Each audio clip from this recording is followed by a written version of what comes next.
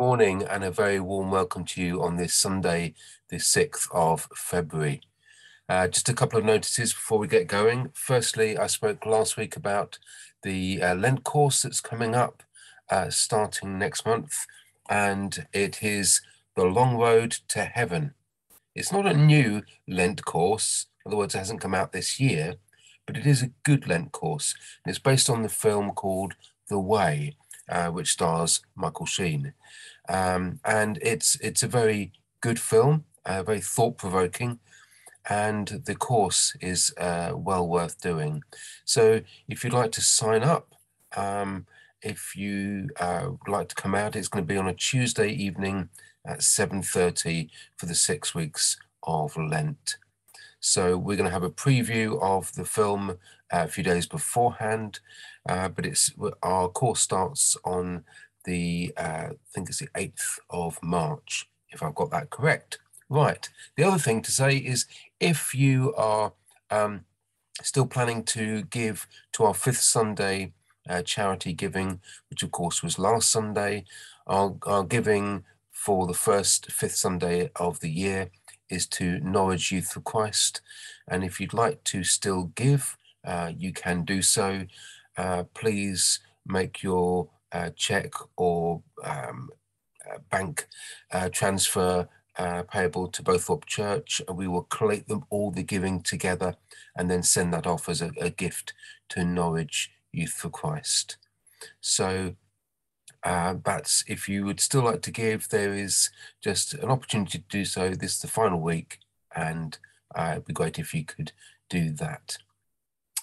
Well, we come to our service for today, and we are thinking about the young Jesus, and we read these words in Scripture. I rejoiced with those who said to me, let us go to the house of the Lord. Well, may the grace of our Lord Jesus Christ and the love of God and the fellowship of the Holy Spirit be with you. Let's pray. Gracious God, we come with praise on our lips and love in our hearts. You are holy and just, faithful and true, worthy of our worship. At this time we come to praise your holy name, but we come knowing that we've not lived according to your ways of justice and love. And so we confess our sins. Forgive us, Lord, wash us clean from our sin, and help us to walk in your ways of truth and love. Amen. Well, the promise of the Bible is that if we confess our sins, God will forgive us, and he will forgive us because he is faithful and just. So he says to each one of us, your sins are forgiven. Amen. Thanks be to God. Well, don't forget that you can still send your offerings in, your weekly or monthly giving. If you're not doing that directly by your bank, you can do that. But we're now going to pray an offertory prayer. Loving God, accept these gifts, along with the praise of our lives and the love of our hearts. Through Jesus Christ our Lord. Amen. Well, I wonder, have you ever got lost? Have you ever been lost in a crowd? Have you ever turned around and found that your parents weren't there? Well, we are thinking about the young Jesus and how at one point he was apparently lost. We turn to our reading today, which is taken from Luke's Gospel, chapter 2, verses 41 to 52, and I'm reading from the Good News Bible. Every year, the parents of Jesus went to Jerusalem for the Passover festival. When Jesus was 12 years old, they went to the festival as usual. When the festival was over, they started back home, but the boy Jesus stayed in Jerusalem. His parents did not know this. They thought that he was with the group. So they traveled a whole day, then started looking for him among their relatives and friends. They did not find him, so they went back to Jerusalem looking for him. On the third day, they found him in the temple, sitting with the Jewish teachers, listening to them and asking questions. All who heard him were amazed at his intelligent answers. His parents were astonished when they saw him, and his mother said to him, "Son, why have you done this to us? Your father and I have been terribly worried trying to find you." He answered them, "Why did you have to look for me? Didn't you know that I had to be in my father's house?" But they did not understand his answer. So Jesus went back with them to Nazareth, where he was obedient to them. His mother treasured all these things in her heart, and Jesus grew both in body and in wisdom, gaining favor with God and people. This is the word of the Lord. Thanks be to God. When I was young, I walked to school with my brothers. It was about a mile away, and we had to cross a major road. We became so familiar with the route that it was never a problem. In fact, there were even times when I did the route on my own. I never felt unsafe or in danger. I was taught how to cross a road. I knew how to cross safely, to look out for cars, not to run, all that kind of stuff. Today, many parents drive their children to school because they're worried about all kinds of dangers that might be waiting for them. I understand that fear, and I have, driven my children to school at times. This is not a message castigating parents for driving their children to school, by the way. This is a message about two parents, Mary and Joseph, who were happy to set off for home, having been in Jerusalem for the Passover. It was something they did every year. As we read in verse 41, every year his parents went to Jerusalem for the feast of the Passover. Although it was mandatory for all Jewish men aged 13 and above to attend the three great Jewish festivals of Passover, Pentecost, and Tabernacles, it was not a requirement for women or children.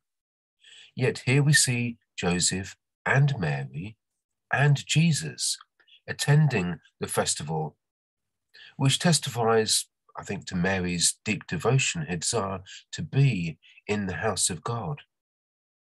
This was a family event, and it was significant, as in another year's time, Jesus would officially become known as a son of the commandment, a full member of the synagogue.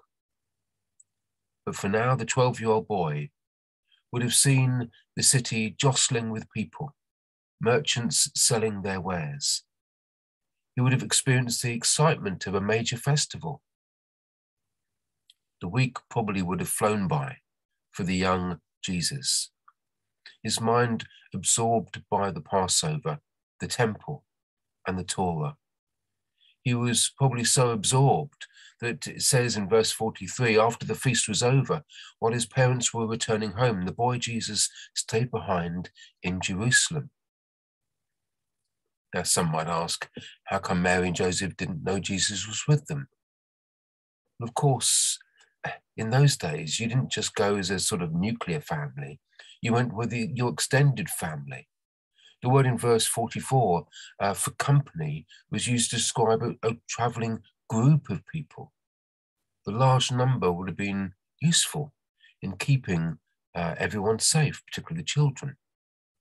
Also, it's more fun when you go as a large group together on a journey. Imagine going to maybe the seaside with all your relatives and the children are there wanting ice creams, teenagers fed up because they didn't really want to come in the first place and on their devices. Parents keeping an eye out for the children as they play in the sand or in the sea. Maybe it's not something that you'd find enjoyable. but then you make your way back to your accommodation. But your preteen is nowhere to be seen, not answering their phone, of course, quite usual. You wonder where on earth he's gone, whether or not he's safe, and how you can find him. Now, up to this point, Jesus hadn't given Mary and Joseph any cause for concern. So imagine knowing that Jesus was God's son and losing him in Jerusalem. When they realized their son wasn't with them, Mary and Joseph returned to Jerusalem. Now, it took 3 days for them to find him. 3 days. Of course, Mary and Joseph had gone a day before they realized that Jesus wasn't with them, then a further day returning to Jerusalem, and then a third day locating their son. In fact, in our reading, it says in verse 46, on the third day, they found him in the temple. I wonder whether Luke wants us to see more in this story than meets the eye. Even at this point, Luke is pointing us to the cross and to the empty tomb on the third day. So Jesus was eventually found in the temple, sitting in, discussing the law of the Lord with the religious teachers. Luke tells us that all who heard Jesus were amazed at his intelligent answers. His understanding at such an age was extraordinary. Now, Jesus' parents were not from a highly educated background, but they were astonished when they saw him. They were also hurt by his actions. Son, why have you done this to us? Your father and I have been terribly worried trying to find you. It's a kind of normal reaction any parent would feel if they'd lost their child for 3 days. Here, Jesus' answer are the first recorded words we have of Jesus in Luke's gospel. Why did you have to look for me? Didn't you know that I had to be in my Father's house? So even at this young age, even before he's made a son of the commandment, Jesus referred to God as his Father, the temple as his Father's house. Luke again is letting us into the unique relationship of Jesus with God. Even before he turned 13, he understood something of the unique relationship that he had with his heavenly Father. Here he is in his Father's house. Later on, he would be about his Father's business. Now, to grasp the radical nature of Jesus' words here in Luke 2 and the growing self-understanding of Jesus, we need to understand that in the 39 books of the Old Testament, God is referred to as Father just 14 times.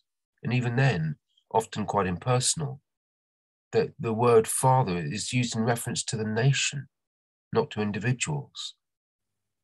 God was called Abraham's father, but Abraham didn't call God his father. Jesus, at 12, grasped something no one before him had grasped. More than 60 times the gospel record Jesus calling God Father. And in these first recorded words of Jesus, we see his growing awareness of who he is. And what's more, this awareness was announced in the Jerusalem temple. The place that was at the very heart of Israel's faith. Now, what point is Luke making? Well, that Jesus is God's son. Now, some say, oh, everyone became aware he was God's son at his baptism. Well, Jesus was aware even at this point. God is his Father. In the year before entering adulthood, Jesus knew who he was, and that realization would become evident to the whole world in 18 years after this. Mary and Joseph didn't understand all this, Luke tells us. Despite her great faith and humility, it would take Mary years to comprehend all this. But for now, all she wanted was obedience from her son. And that's what we hear happened. It says, so Jesus went back with them to Nazareth, where he was obedient to them, and his mother Mary treasured all these things in her heart. What was the result of this obedience? It says Jesus grew both in body and in wisdom, gaining favor with God and people. And the word translated favor here is the Greek word charis, meaning grace. Jesus was graced in his relationship with God the Father, graced in his relationship with people. Grace characterized his relationships both horizontally and vertically. The way for us to grow with God in grace is to be or to have an obedient spirit, a willing submission to God, and a hunger to seek him. Being obedient to God comes out of knowing who we are. Jesus understood at 12 years old. For some of us, it takes a lot longer. But Jesus knew who he was in relation to God, and that awareness showed in submissiveness to God, his Father, and also to his earthly parents. So I finish by asking, do you know who you are? If so, will you submit to God and for his plan for your life? If you do so, you'll be walking in grace and will grow in grace. Let's pray. God our Father, we thank and praise you for your love, for you love us with an everlasting love. And you sent your Son to be our Saviour, to show us your grace. Help us to grow in your grace, being willing to submit to your plans and purposes. And Father, we pray for parents who carry this responsibility of bringing up children. Especially we pray for lone parents. Be with parents struggling to juggle childcare and work, parents struggling to make ends meet. Father, we pray for children growing up in unusual times, having to learn at home rather than at school. Be with children struggling with home education, those who struggled with school. And we pray especially for young carers who have to juggle caring for a parent, a relative, and school life. Lord, we pray for the wider world in all its troubles.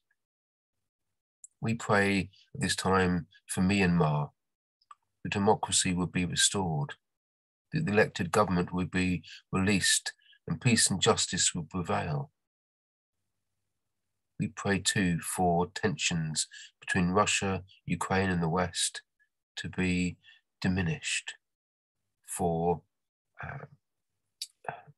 there to be a resolution of grace rather than war. Father, we pray for all those who are persecuted for their faith. We pray for those around the world who today need the courage to stand up for you, to know who they are in you. And all these things we pray. In Jesus' name, Amen. And we close by saying the Lord's Prayer together. Our Father in heaven, hallowed be your name. Your kingdom come, your will be done on earth as in heaven. Give us today our daily bread. Forgive us our sins as we forgive those who sin against us. Lead us not into temptation, but deliver us from evil.